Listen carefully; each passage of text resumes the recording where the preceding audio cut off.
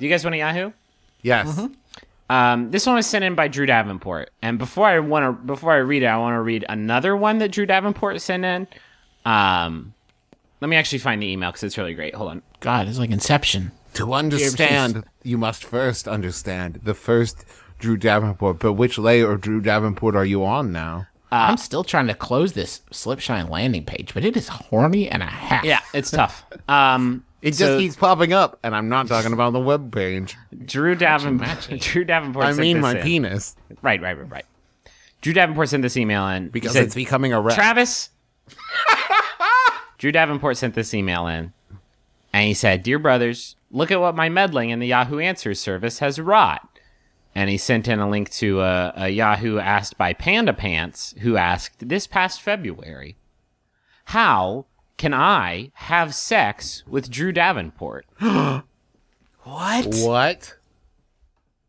And then someone with the Yahoo Answers name C responded, "Insert his pins in your vagina." What? Excuse? So them probably not getting the reference. Clearly not. Or understanding how to spell the word penis, or completely misunderstanding how the sexual act works. Or completely understanding that Drew Davenport just has a bunch of pins down there. bound together with it's like the bottom of an NES cartridge down there. It's just a strip of different connectors. No, I was thinking more like writing pens, but they're all it's like 14 Bic pens, and they're all bound together with like a braces bracket rubber band thing. And only 3 of them have ink left in them. Oh, Travis. What? How is that? He's a virile young man. Okay, then 3 of the 14 don't have ink in them, but that leaves 11 that do. Yeah, and if you push down on the top of them, it goes from red to blue to black. I like that. Anyway, I really love that this person just put a message in the metaphorical bottle. Just send it out, hoping that it would land on Drew Davenport. And it did. It was snagged in his dragnet. Well, and now we've actually talked about it on the show, rewarding this behavior.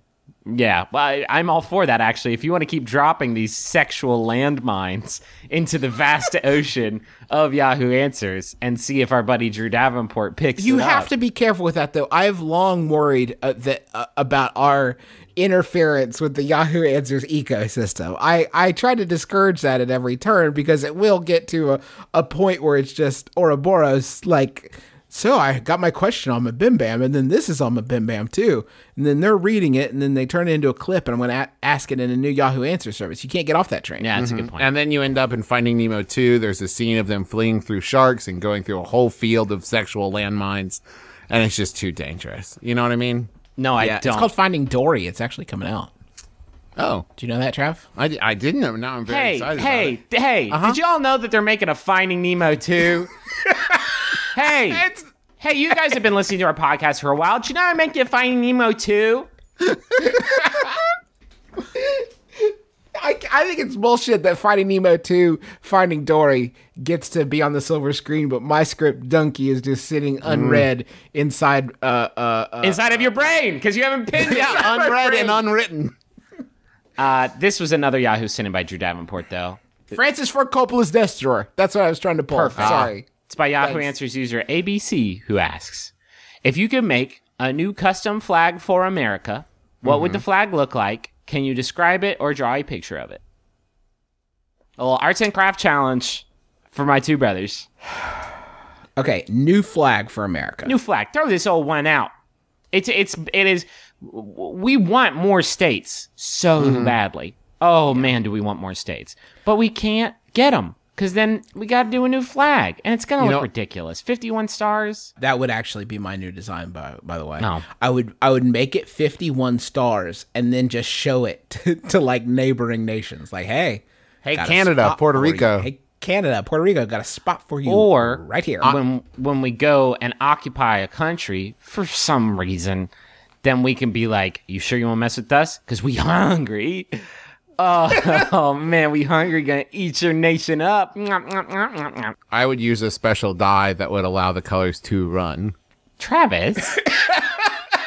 These colors are very vulnerable to the elements. A lot of shitty bumper stickers would have to be goo-gone off of a lot of shitty cars. But to be fair, I would make it so that they would only run in very specific circumstances. Like if it rained and the temperature was above like 97 degrees. Okay. Right? So that way we can make bumper stickers that said, these colors do not normally run. But As a habit, these given colors the do right not set run. of circumstances, we have that option should we choose it. How about this? Calvin peeing Uh-huh. on... A pile of every other country's flags. That's pretty good. And then kneeling respectfully before a pile of every other nation's flag soaked in pee. How about Bart Simpson and Calvin peeing into each other? Wait, like in a circular kind of infinity thing? Following the Fibonacci sequence. Uh-huh. And then A underneath Mobius it says, strip of peeing. underneath it says America 2 in Comic Sans. Yeah. Do the Bartman. This is a subtitle for America 2.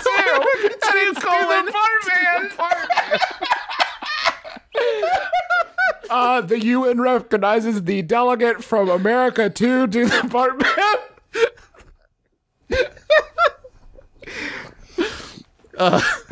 Thank you, Ghost of Kofi Annan. What I'm here to do is announce a bold new feature for our country, which is now called America 2.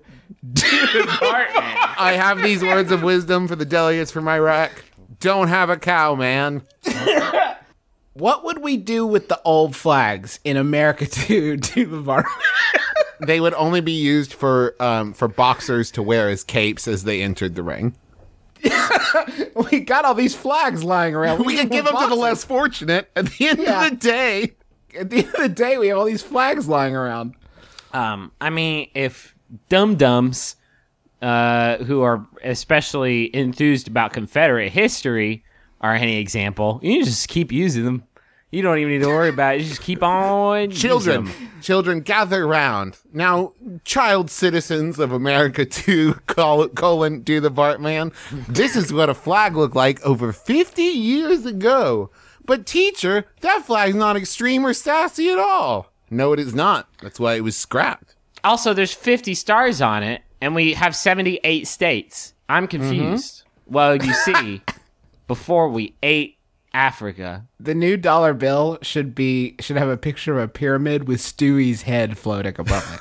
I think that would be great. And but we only have singles because it's America 2, so we have a lot more strip clubs. I can't wait for that glorious day.